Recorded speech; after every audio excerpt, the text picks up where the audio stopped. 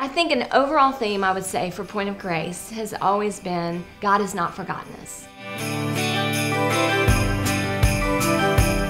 So we realized there were a lot of like really old, like 1800s, like carols that we hadn't actually ever recorded. And so we decided to do a really like carol heavy record. What is it that you are wanting to say this Christmas season to your audience? The fact that this season for a lot of people is joyous, but it's also very fearful.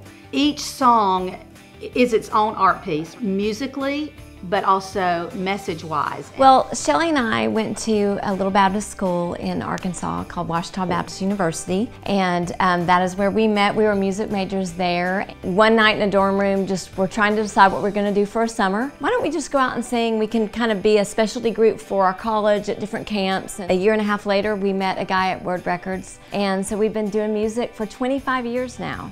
With every record, we're going through a new season of change as we've gotten older. There's some seasons where maybe we were going through more of a difficult time, and I can look at some of those songs and go, boy, those were really heavy, deep lyrics. The hardest part that I can remember of our Point of Grace journey was when Heather retired. Yeah, that's what I was going to say. Do we try to find somebody to replace her? At that point, we were probably 15 years, or like 18 years worth of a group of being a quartet. The core ingredients musically and otherwise are here, and so we trusted that advice. We made it into such a bigger decision, just, hindsight is 2020, but at the time it was like life or death. Yeah. Like what if we do the wrong thing, like we're over. I just kind of laugh now and I go, I mean, the best thing is we only have to split our money three ways now. We have to split it 4 ways.